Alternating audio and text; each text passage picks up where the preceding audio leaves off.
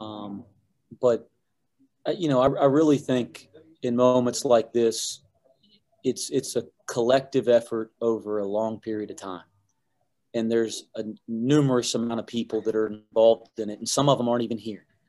I think back of our former players and the guys that, have set a tone for what our program is supposed to be about, what our values are, and they instilled that in underclassmen when they were upperclassmen. James Dickey, Deontay Baldwin, uh, Jordy Kuiper, Francis Alonso, and like if I start reeling off too many names, I'm going to leave somebody out.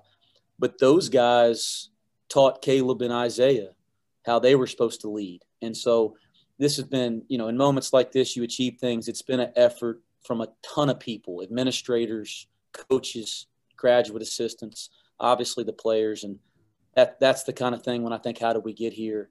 It's been that collective effort from a lot of people that believed in what we were doing.